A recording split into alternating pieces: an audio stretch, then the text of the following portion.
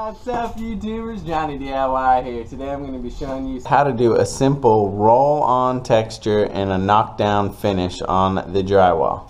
Alright, so you're going to put your compound in a bucket or your mixing tray, and we're going to add a little water to it.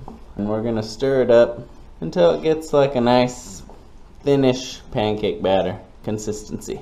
Alright, I got it to the consistency I want. Now we're just going to take our normal paint roller. Now this is a 3/4 inch nap roller. You'll see it labeled for like a stucco masonry finish. You could use a 1/2 inch or you could use 3/8 inch if you just want it to give it a dimple finish. That won't knock down at all. But this 3/8 will give us a nice knockdown finish like this. Over here I've already done this area, but we're just gonna roll it on, load up our roller nice and good. So we're gonna roll it on. You can go kind of any direction. You just want it to even out the amount of thickness that you're putting it on.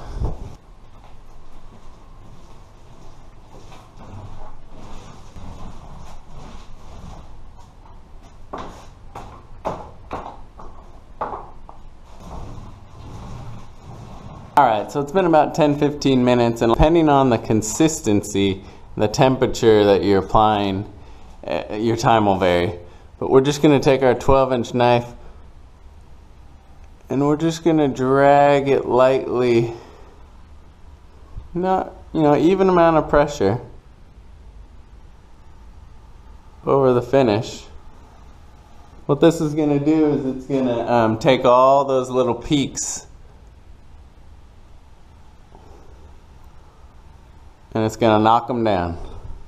If you let this stuff set up longer, you can still knock it down, but you'll have to use more pressure. Alright, so this is what the texture looks like when you're finished. Texture's all dry, and now we can apply our primer and then our paint. Alright, so here's how the texture turned out all painted. Looks great. So that's how easy it is to roll on texture, guys. If you like this video, please give it a thumbs up, subscribe to my channel, check out my other videos. I'd really appreciate it. Thanks for watching Johnny DIY, guys. Keep on doing it yourself. Take care.